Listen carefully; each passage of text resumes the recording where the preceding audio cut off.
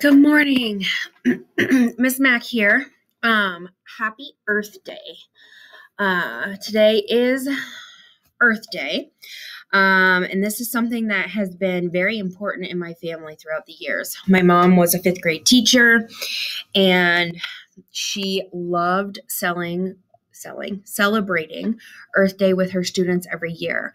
They always did something huge. They put on an Earth Day play one year. They made and colored shirts one year. They grew plants, things like that. She just was very passionate about Earth Day. And so I am as well. So how does mindfulness relate to Earth Day? There are a couple of big ways it relates. Number one, a lot of times the things we are doing, we are not mindful of what we are doing. So for example, when you take a walk, let's say you're walking home and all of a sudden you realize you're a half a mile down the road and you haven't even really been looking around you. Let's say that you are taking a shower and the next thing you know, you're done and you really weren't present in the shower. You weren't thinking about the actual shower. You were thinking about so many other things that it was just over. That happens to us a lot where we just are going through the motions, people say, and not really thinking about what we're doing. Especially as adults, when we're driving, a lot of times we are just driving and not even thinking about what's happening around us. So how does this relate to the earth? Well, we do things naturally that aren't good for the earth. Like we might let our trash fall on the floor. We might take a long shower without thinking twice about it. Let the water run when we're brushing our teeth. Like these are just things that we do naturally because we're not being mindful. We're not thinking. We're not in the moment. So mindfulness, the more we practice and the more we're aware of what's going on around us, the more likely we are to do things to protect our earth. There's just a lot of things that we do that we probably shouldn't do, like wasting food. A lot of times people don't even think when they eat. They're just eating and not thinking about it, and then they throw away leftover food.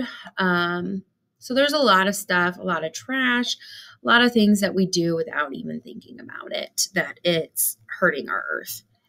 The other thing, my favorite thing about mindfulness is that mindfulness has us really experiencing the world. So for example, ever since I started practicing mindfulness, when I take a trip to the mountains, I make sure to do tons of mindfulness activities in the mountains on hikes so that I'm really experiencing everything. Because a lot of times I could go to the mountains and do hikes and stuff and kind of look around, but I'm not really feeling everything. I'm not feeling the dirt under my shoes. I'm not really just sitting and looking out at the cool landscape. Like I might for a couple seconds, but I'm not really taking it all in, especially the beach. I've noticed that like I can sit on the beach and not even really experience it. I know that's hard to make sense of, but ever since I started practicing mindfulness, I will sit outdoors and I will take minutes at a time where I just focus on listening to the air, feeling the ground, looking at what's around me. And I have just noticed that I've experienced the earth so much more. So your homework for today on Earth Day is to really be mindful of your experiences today. When you are outside today, I really want you to take the time to think about what's going on around you. Look at the clouds, the trees, listen to the birds, just really experience the outside. So let's just do a practice where we imagine we're outside. So go ahead and get in your mindful body. We'll do a quick one because I've talked a lot. Look down or close your eyes. Take a deep breath in and out on your own.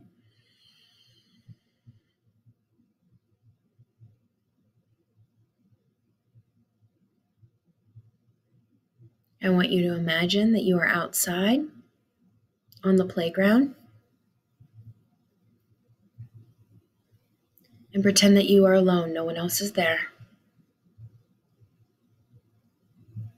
Think about where you are on the playground.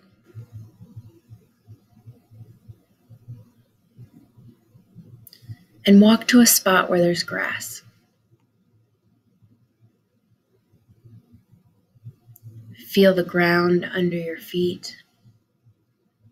Take a deep breath in and smell the fresh, cold air.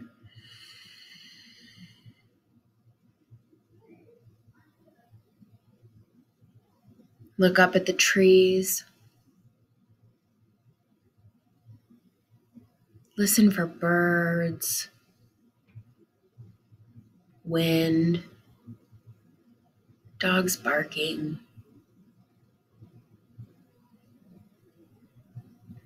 Take a minute and lay down on the grass and really feel the grass and the ground beneath you.